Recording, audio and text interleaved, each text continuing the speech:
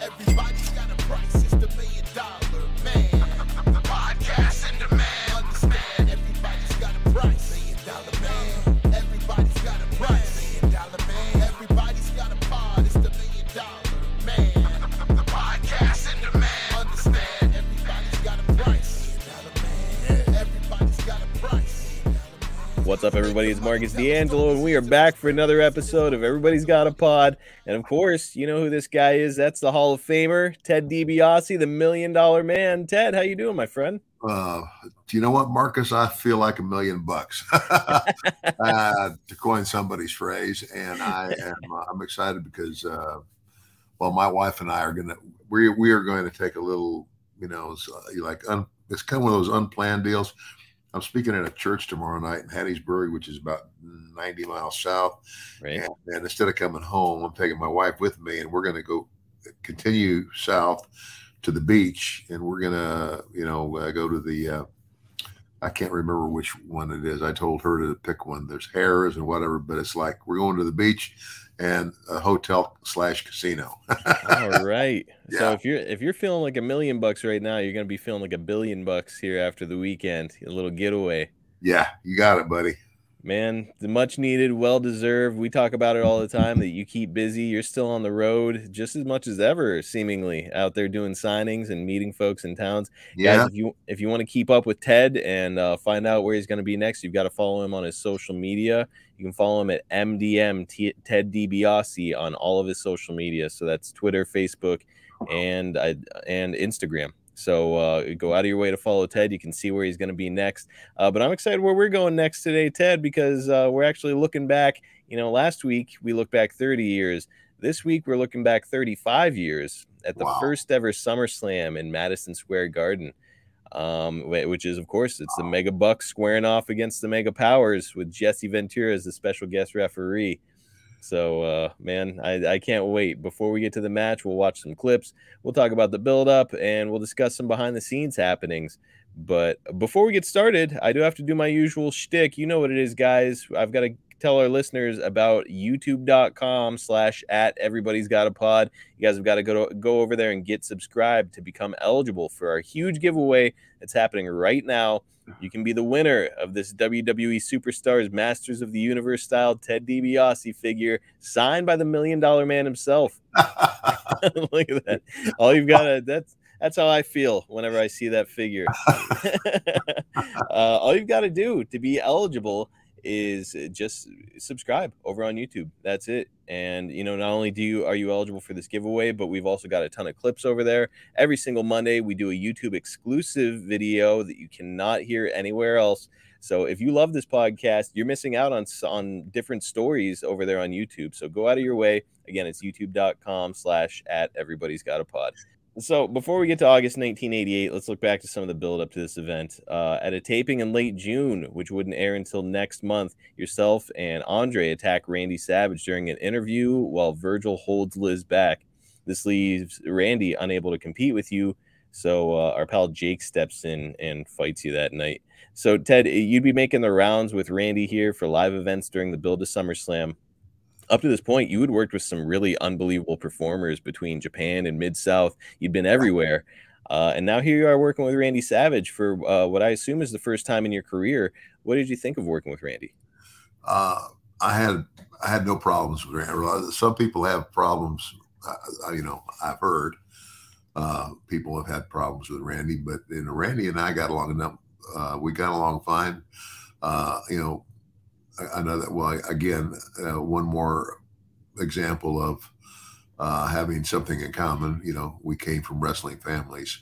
Yes. And I think that, played into it, but it's kind of like,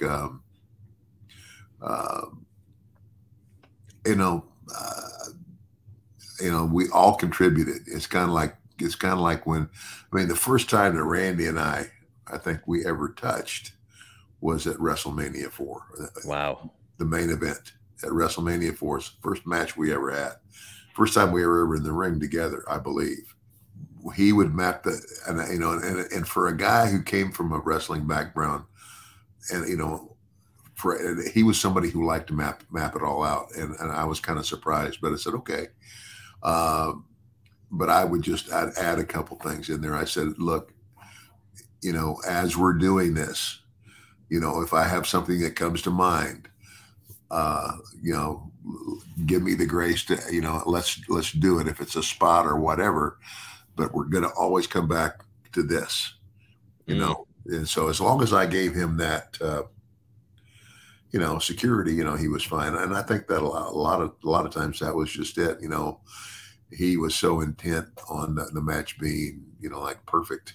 So I was going to ask you about that because that has been the rumor with him and DDP for that matter. And then, the two of those guys work together. So I'm sure they were in heaven because they both love mapping out their matches. But yeah, that had to be quite an adjustment for you going from, being a call it in the ring, let's feel the fans type guy to all of a sudden now you've got to remember a bunch of stuff in a match. Yeah. Well, it wasn't that hard. I mean, because it was, it was wrestling and it was something I was very familiar with, but, yeah, we did it. And thank God it's something you're an expert in wrestling. Well, yourself and Savage were in MSG just a few short days after this attack during that promo. And you guys have a cage match that Meltzer referred to as the best match in MSG in years and the best match in the WWF since Savage versus Steamboat at WrestleMania 3. We've got the finish of that match here for our first clip. Virgil interfered and rammed Macho Man on the head. Oh, he took that full on top of the head. Flush to the face. And he's in trouble. And right now, that pendulum has definitely swung, even though Ted DiBiase is not upon his feet. That's why Elizabeth has to get tougher. She's got to get stronger.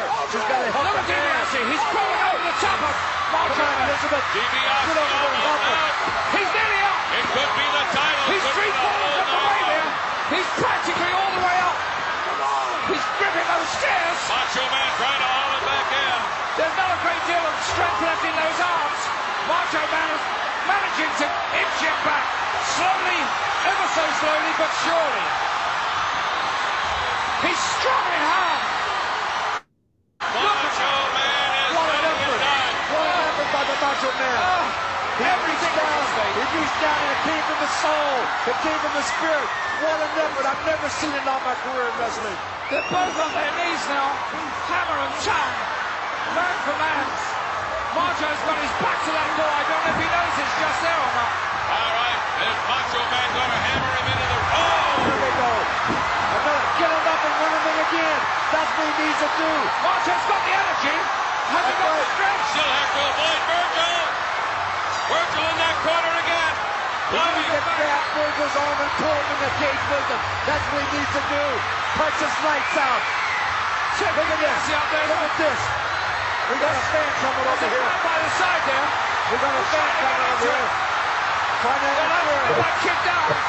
He was in danger. The kid was in danger there. Yes, he was. It's just a port. Oh, look at this. He ain't good. Now. Knockout. Macho's over the top. It's He's over. on the side. It's over. They can't stop He it. did it. Macho Man. He did it. What a turn of events. Oh, can you imagine that? Retains his title.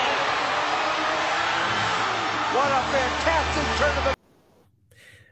That was a hell of a finish, and what a reaction from that MSG crowd. Yeah, it was. Yeah,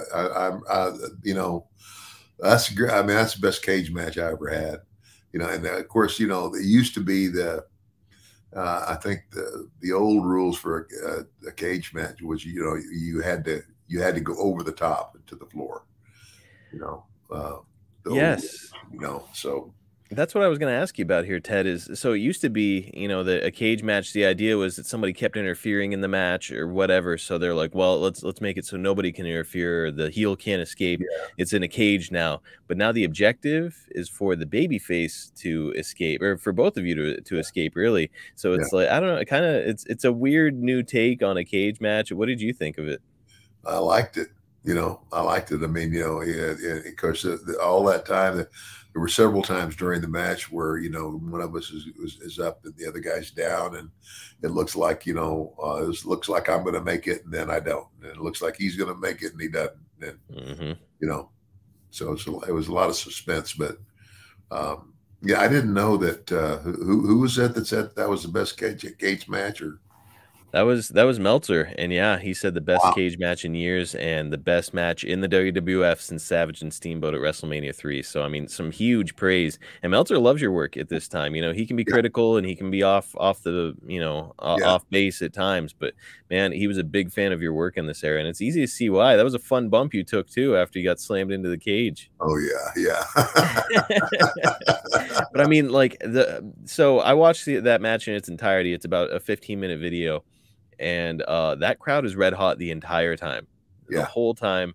And obviously that kid tried to jump in there at the end and stop Virgil. You know when the fans are willing to, you know, hit the ring, then you've got them. And that was, it was like that guy gets up there. I think I was telling Virgil, get rid of this idiot. I'll tell you what, it took some balls actually climbing up the cage to act like you're gonna fight Virgil or whoever. Oh yeah, any one of us. Yeah, crazy. It had to be a surreal feeling for you to be working in a world title cage match in one of the most famous arenas in the world, right? Yeah, I mean, you know, it's I would think that anybody that can say, you know, I main evented at Madison Square Garden in New York City, you know, boom. So, well, your rivalry with Savage seemingly reached a fever pitch, and so he issues a challenge for SummerSlam, which you and Andre, Heenan, and Virgil respond to in our next clip. Let's have a look at that. Bobby the Brain Heenan, Virgil the Bodyguard, Ted DiBiase the $1 Million Man, and the 8th wonder of the world, of course, Andre the Giant. The moment is here. Yeah, I can't wait. Now it's time to get the response. The response to the challenge, of course, Brain, from Randy Macho Man Savage. They gotta take it. Of course. I don't think so. I don't know. He has issued a challenge to meet the tag team to my right. 8th wonder of the world, Andre the Giant, $1 Million Man Ted DiBiase, on Randy Macho Man Savage's team, a partner to be named later, and that is of his choice. The challenge is out, Mr. Heenan. What is your response, please? I'll tell you exactly what my response is. You know, I've had some lengthy meetings lately with World Wrestling Federation President Jack Tunney. And I have asked for a concession. I have asked for something that needs to be asked for. Now, if he, Randy Macho Man Savage, the World Wrestling Federation champion, wants to go out and scrape up some partner, pay some ham and egger to hang with him to be his partner, that's fine. You want to challenge this team of Andre the Giant, $1 Million Man, that's fine. But under one condition and one condition only will that take place. And that's if we get an official, a referee that isn't some mamby-pamby sissy that doesn't have the backbone to back up a decision, not like a Dave Hebner or a Dave Hebner lookalike or a Joey Morello that can't count the past two. We want somebody that we want a man that can control law and order in that ring. And you ask me, will we sign for that? Read my lips, humanoid. Yes, how about we that? will. The big announcement. You know, gentlemen, this may be your lucky day, Mr. That ain't Heenan, the biggest announcement, McMahon. because just prior to this interview, What do you mean? the office of the president indicated to me that a referee has, in fact, been assigned to this matchup, Who? to this challenge by the Macho Man Randy Savage. And that guest referee is none other than Jesse the Body Ventura. What? Jesse! Jesse Ventura! You of all people! And look, Andre and Ted DiBiase apparently very pleased with the announcement. All right, so there it was. The insinuation, of course, is that I'll pay him off. Right. Because he was a heel referee. Like, everybody loved him because he's funny and he's got this big personality, but he's a heel. So kind of makes perfect sense that he would actually accept a payoff. So I've heard over the years that Jesse was just kind of all business as a guy. Just kept his head down, not really looking to make friends, just work. Did you get along well with Jesse? Yeah, I got along. I got along fine with him. I don't know. I don't know if too many people got close to him, or if he didn't let anybody get close to him. Of course, it wasn't like we were ever bosom buddies, but he was friendly enough. And of course, if you understand, I mean, Jesse is the real deal. As a soldier, I mean, if anybody knows that story, I mean, he was one of those guys that sneaks up on you in the dark. Yes. A hell of a man and a hell of a performer here. So it's pretty cool to get him involved as a referee in a match that was already really big and anticipated. It's about to get even bigger, though, with the addition of Hogan, which we know is coming. So it's set, and it's going to be a really monumental event with all this star power. It's an MSG. It's Andre, Hulk, Savage, Ventura, and yourself. You had said when we talked about WrestleMania 4 that it felt like a bit of a downgrade having the event in front of just 20,000 people, especially after seeing what was going on at WrestleMania 3 with that insane crowd. But here you are later. It's about the same attendance, but the spectacle of this match has got to kind of make up for that, right? Absolutely.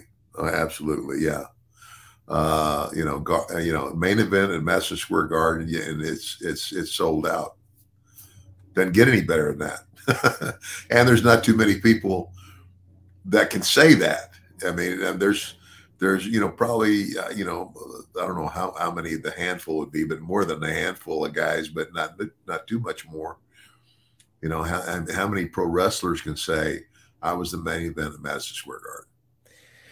Man, there's not a ton, and certainly not a ton, nowadays anymore, that are left around. And it's just, I mean, what an incredible thing to have in your career. And not only that, but I believe it was a sellout that night with you and Savage in MSG. So it's not like Hogan's the only one bringing all the folks in. It's like, man, you were red hot as a heel. Yeah. There's just a lot of momentum in the territory, and things were just buzzing and clicking. Yeah. And we continued,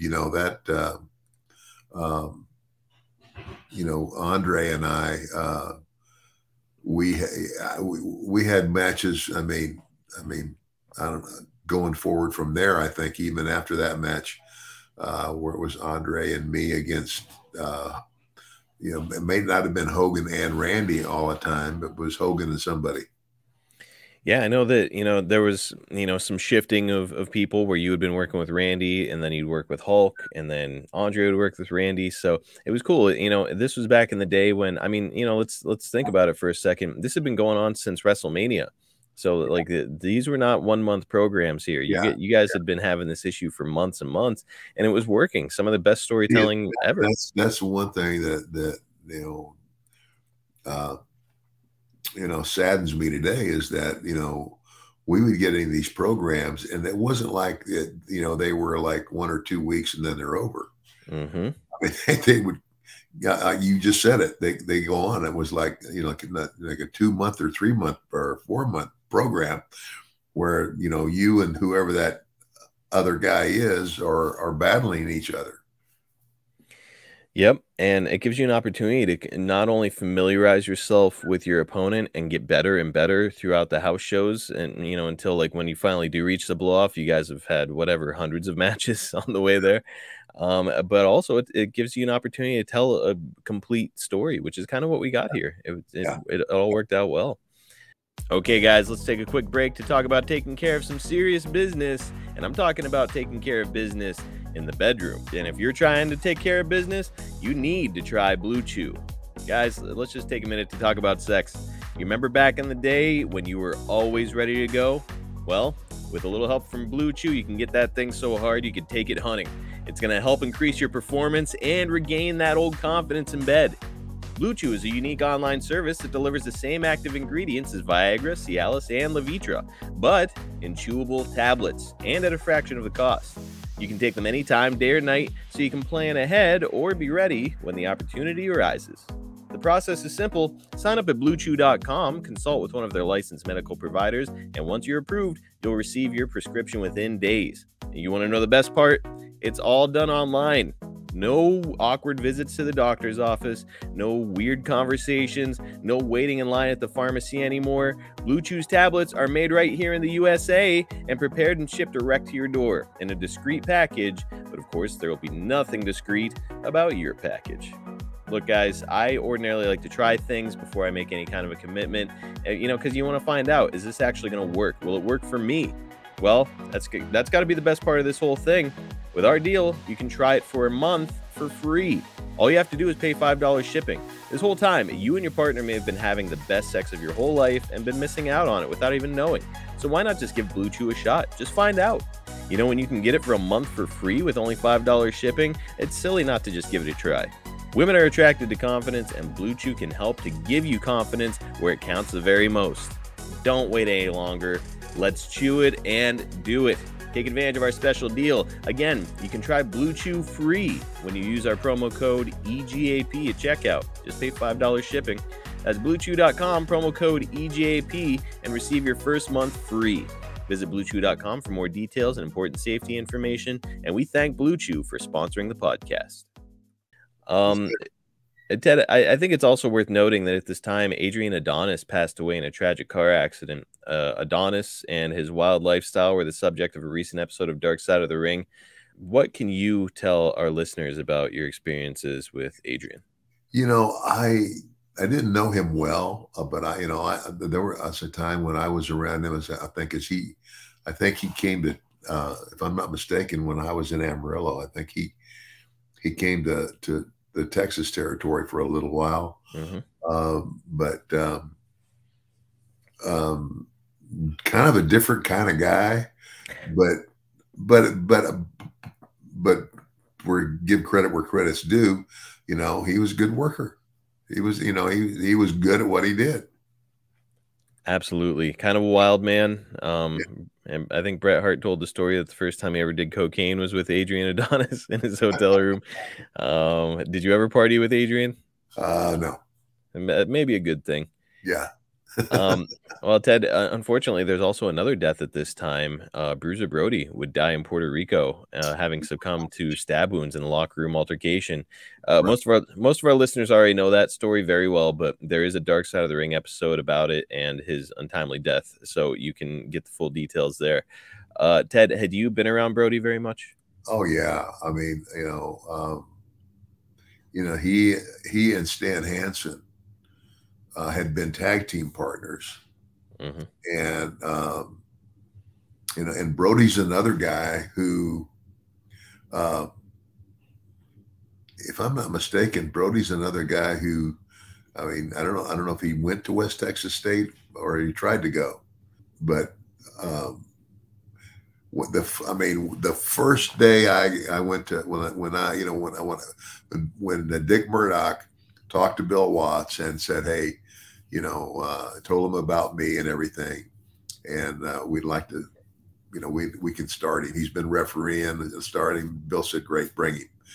So when I got off the plane, the first trip I made was with Brody. I mean, he actually picked me up at the airport, and I rode with him in a car. I think it was Alexandria, which is about 100 miles from Shreveport. Was where that match was, and so it's like right out of the bat. My first road trip is with Bruiser Brody. Yeah. Frank Goodish, is his real name, and he was, he bigger than life. And he and Stan Hansen were probably one, if I would say the most famous foreign wrestling team that Japan ever had in all Japan wrestling. When you heard about the way and the circumstances under which Brody passed away, what was your reaction? I was just sick. I mean, just, you know, I mean, for a guy of his stature, to die that way, and you know, I mean it was like, you know, he gets knifed by a guy who's, you know, hiding the knife, Mm-hmm. and it wasn't like, hey, come on, let's fight. It's like, you know, because they had had a confrontation, you know, and Brody ain't going to back up from anybody. No. You know, and he kind of put the guy in his place, really, and then that's, you know, he couldn't stand that, so that, you know, he gets knifed in the shower and basically bleeds to death. Took an ambulance, they said, a long time to get there, and I mean, if they could have got to him quick, I don't think he'd have died. But I don't know, it's just horrible. Scary and awful. You know, it's a family man and somebody that I know that you were good friends with and knew well. So, man, just what an unfortunate circumstance. Yeah. I mean, after that, Ted, did you ever see yourself working in Puerto Rico? Did you ever work in Puerto Rico? Nope. Never once after that. I wouldn't even consider it after that. Hard to blame you, man. Well, along the way to SummerSlam, you're doing jobs for Savage by pinfall and DQ in pretty much every city. I know that you never minded putting anyone over, but for frame of reference, you're not too far removed from working in territories where the heels tended to get a lot of sneaky victories while the baby faces sought revenge, which would eventually lead to the blow-off where the baby face gets his hand raised. So now that you're in the WWF doing jobs on the way to the big match, you know, I don't know, does it strike you as odd? I know that, you know, you had mentioned even earlier today that it's, you know, it's a different territory and the baby faces have got to go over, and it's a baby face territory. However, like, you know, was that an adjustment for you coming in the door? Not really. I mean, you know, the other thing that you have to remember is I'm not being, you know, and again, you know, this is before the guaranteed contracts too. Mm-hmm. But I'm getting paid well, and you know, that's what it's all about, is, you know, making the money, and I understood. I mean, I understood their logic. So as long as, you know, as long as you don't feel like you're getting screwed, you know, and I didn't in any way, I was fine with it. You know, ultimately that's what heel's going to do anyway. You know, heels get beat. At the end of the day, if it's, you know, it's the finale, it may be the finale match, but they lose. Yeah, that's it. And it's a business. And when you stop looking at it as a business, you can get yourself into weird situations. You know, Arn Anderson on his podcast years ago, he was asked if he had been given the gold dust gimmick whenever he came to the WWF, would he have done it? And Arn's response was, just show me the paycheck. and that's kind of the right answer, where it's like, it's a job. Yeah, whatever, just pay me. Yep. So also wanted to mention, and this is, you know, I had said earlier, sometimes Meltzer absolutely hits the nail on the head, sometimes he's a little off base, so this might be one of those circumstances. I'd love to hear your response. During this house show run, Meltzer says that you carried the matches while Savage did very little. So I don't know if there's any truth to that. I know that, again, he really respected your work, but did you feel like Randy wasn't doing much in these matches with you? No. You know, I mean, again, Meltzer's he's a writer. I mean, you know, what does he really know? What goes on in wrestling? You know, it's kind of like, I had never had that. You know, I never felt like, you know, I was working harder than Randy, or I was, you know, I guess he was saying I was carrying it. Yeah, and you know, I'm just putting the pieces together. He didn't say this directly, but I know that, you know, you were kind of like a bumping heel, right? You were that bump and get up and feed guy. So I'm thinking that he is seeing that, and he's like, well, gee, you know, Ted's doing all the work. Randy's just punching him and, you know, is lariating him, and it's like, I guess, but isn't that the job? Again, at the end of the day, if you're a good heel, that's what ultimately you're going to do.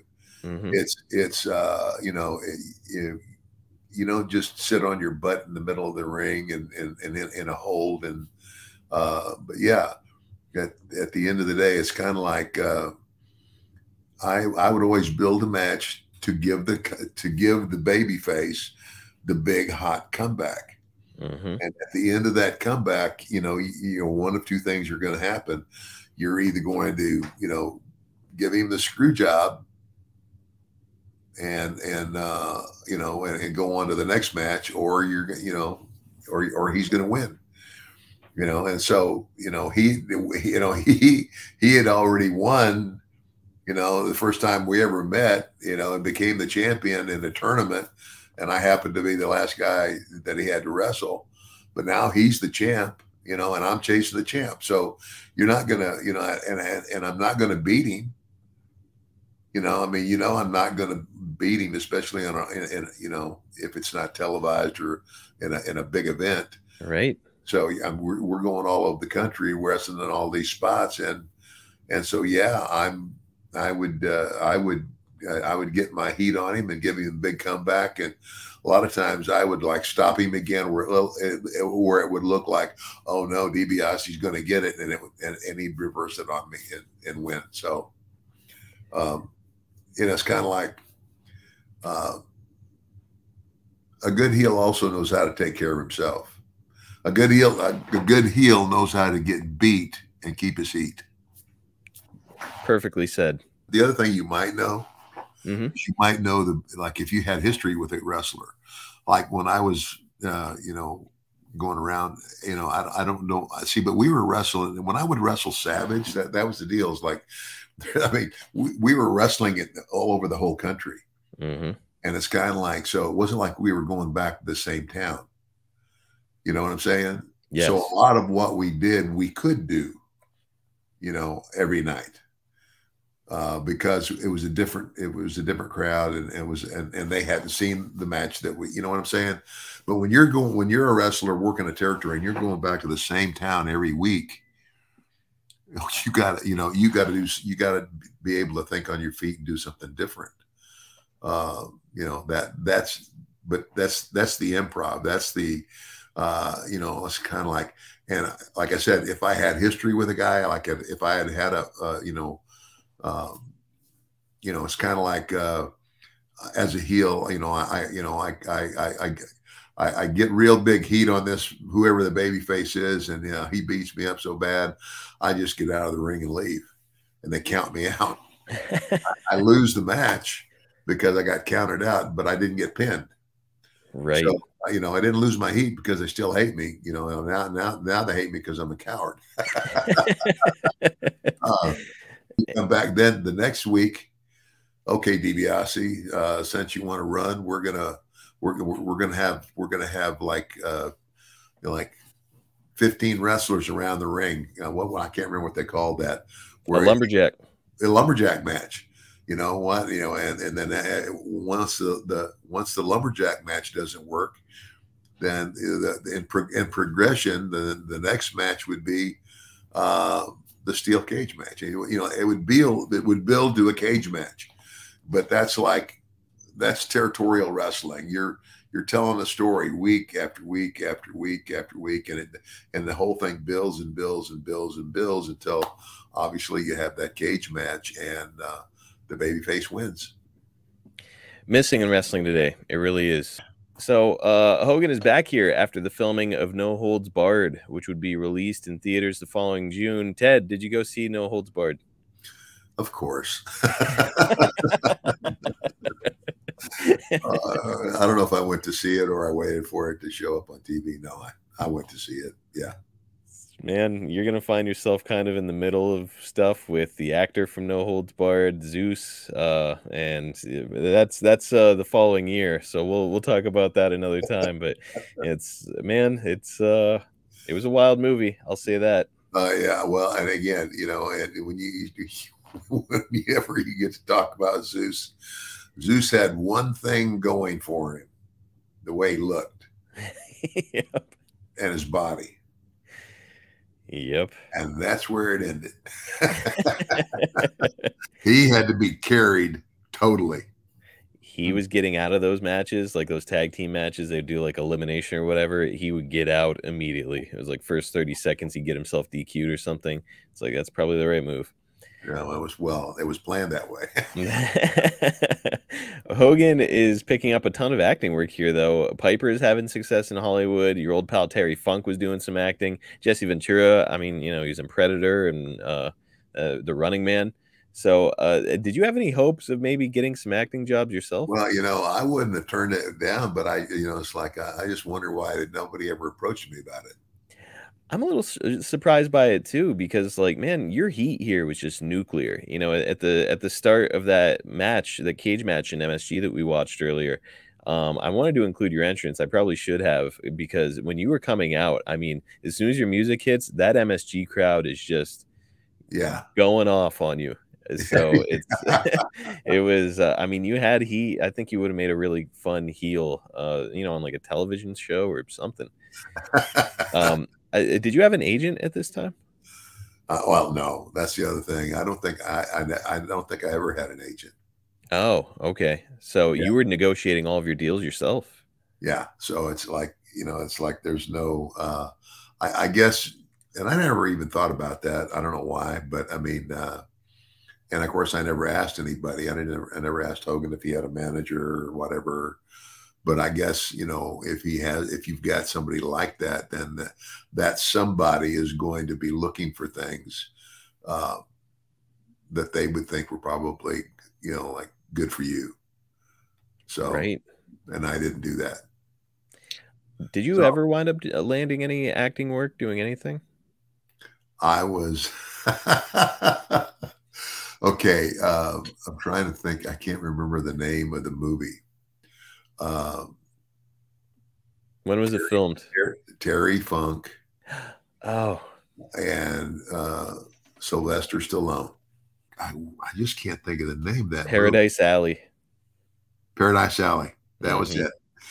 And so there's a scene in the movie where it's what basically it's doing. It's showing I think Stallone's rise to the top. You know what I'm saying? Yeah. Where I think that's it. Where he takes on all these different characters, and I happen to be one of those where that got, I got turnbuckled, and I ran into the corner, and I jumped up to the corner, and I bit the guy on the head, and then did something, and over the top I went. So I was gone. So. Well, now I'm gonna go watch Paradise Alley. I've never seen it. So, well, you better watch carefully, because if you blink, you'll miss me. I'm definitely going to. I mean, that's pretty cool. So I assume that just due to the fact that you're there with Terry, and I believe that I want to say that Dick Murdoch was also involved with that. Oh, there were several guys, because they needed extras, or matches and stuff, it was like showing, it was like a montage. He'd be in the ring with this guy and this guy and this guy and this guy. And that was it was like, but it was in rapid succession. You know what I'm saying? Yeah. So it's showing them go through all the people. Several of those guys, and I can't even remember who all. But yeah, I think Murdoch was there too, for sure.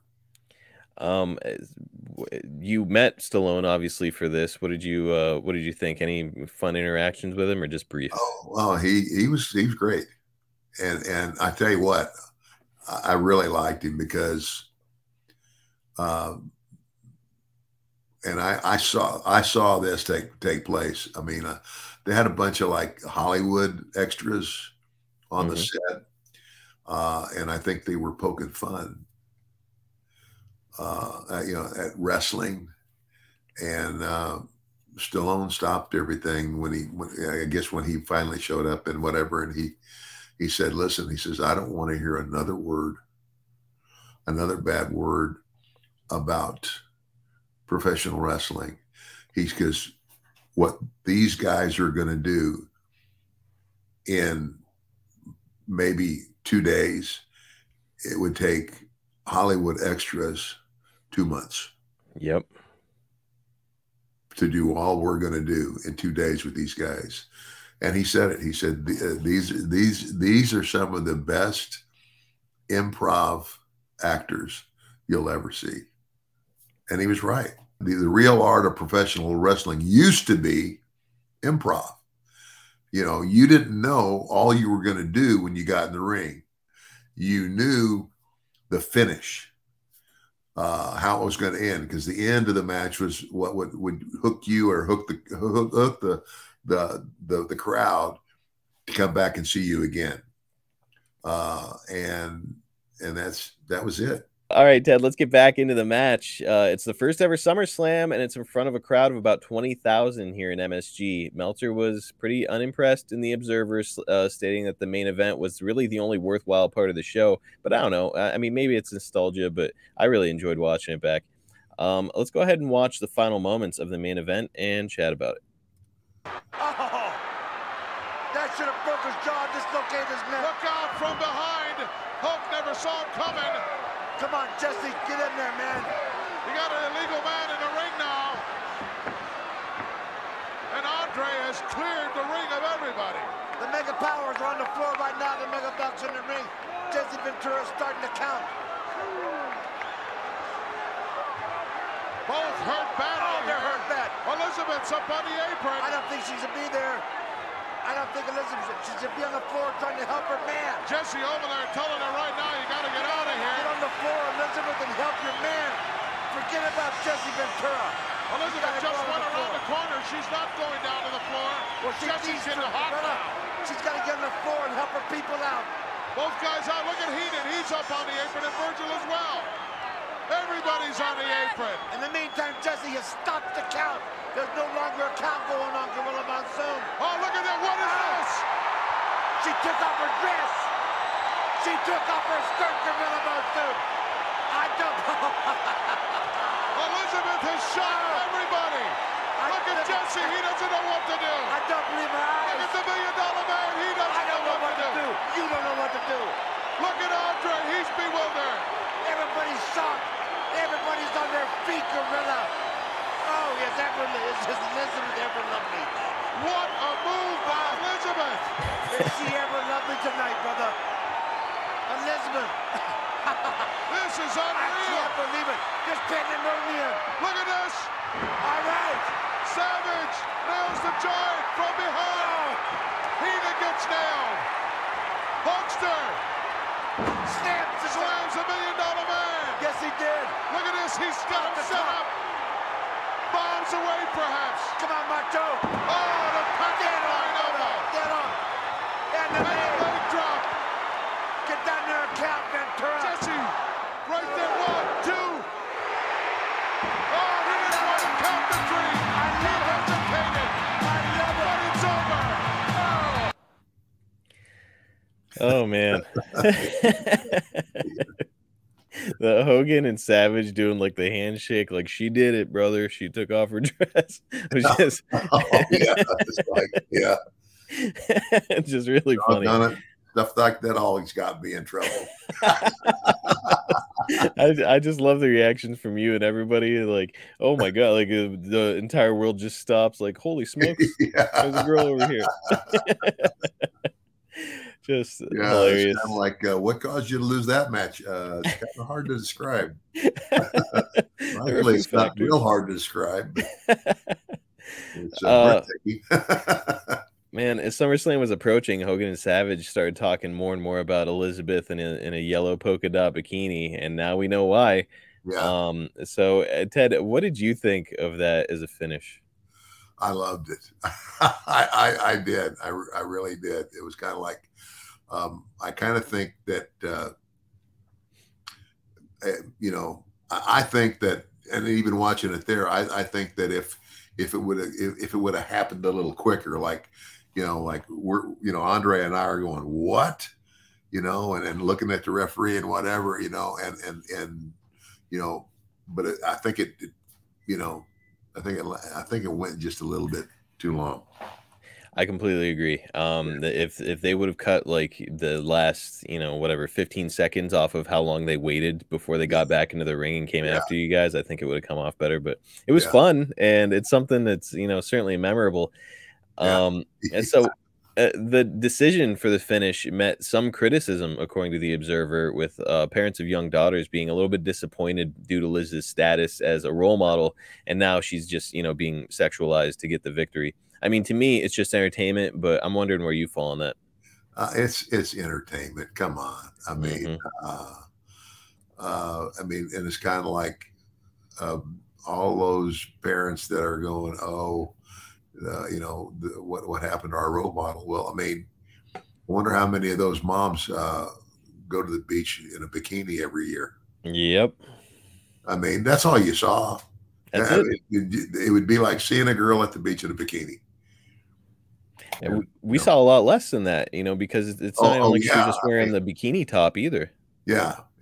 I mean, it's kind of like, I think that's a perfect way to put it. It's just entertainment, and we have all seen worse. Yeah, I don't agree with that.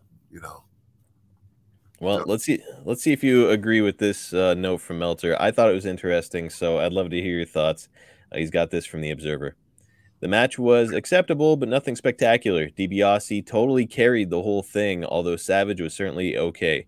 Hogan wasn't much, and Andre, well, the less said about him, the better. Then our conquering heroes are posing in victory as we wait to see the small hint of the probable Hogan-Savage match at next year's WrestleMania. Hulk picks up Liz, Randy gives him a dirty look, and that's all we need. Although the finish, pinning Ted, was certainly predictable, I was surprised just how badly he was squashed and did nothing afterwards to regain his heat and detract from the finish, i.e. if he and Virgil had split up, the last thing fans would remember of Ted is he jumped Virgil, and the fact that he was squashed in the match wouldn't be as important. So, Meltzer's saying that you kind of got squashed there. Meltzer's a guy who's never been a wrestler. Mm-hmm.